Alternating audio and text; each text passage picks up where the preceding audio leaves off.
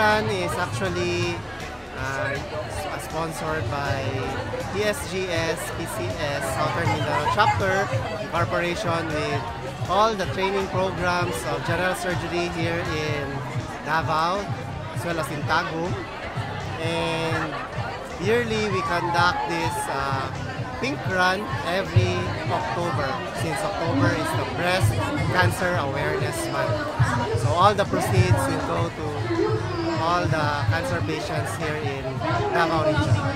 So thank you for supporting us, and we hope you all had fun.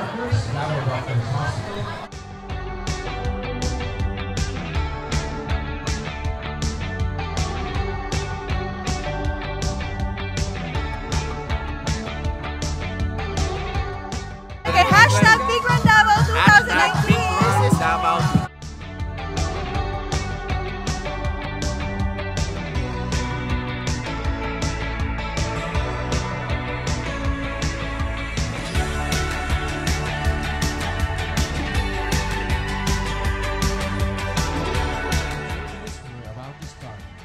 Magandang umaga sa inyong lahat, Davaoeños.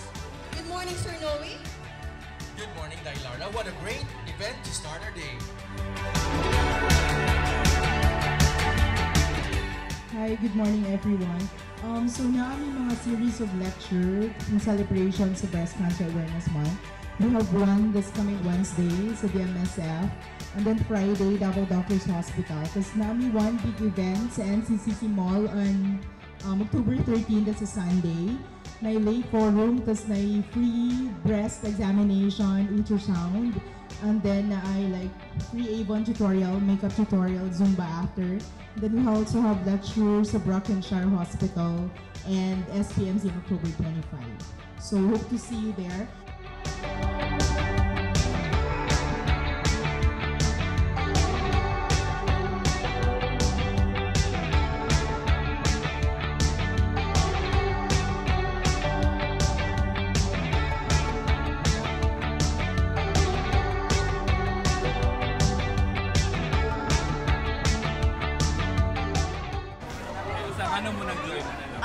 To support the program.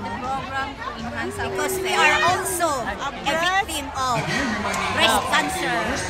2016 patient proud.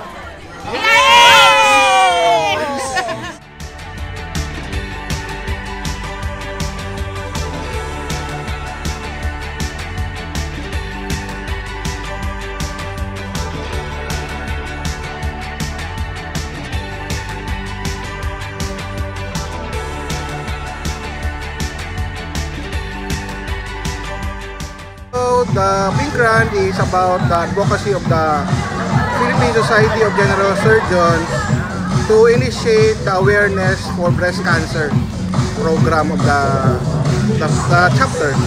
For the breast cancer patients, breast cancer survivor, so breast cancer is no longer a threat for us now.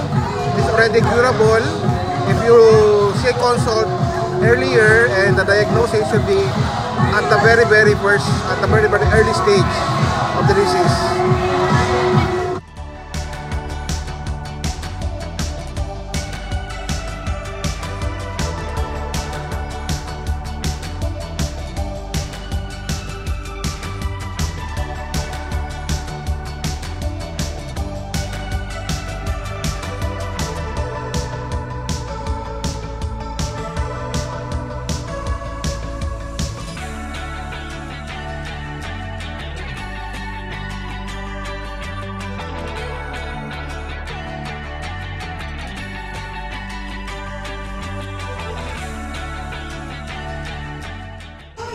I've been running for 20 years, and I've noticed that I'm healthier, younger, and faster.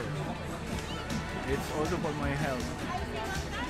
Well, for us doctors, I mean, we have limited time when we try to work out. So actually running, just have to wake up early, and then you can do your workout. It's total body workout. It's cardio. It makes you feel good. At the same time, it gives you more stamina. Running is the best form of exercise for us. For normal people, that's a good way to, jumpstart your healthy lifestyle.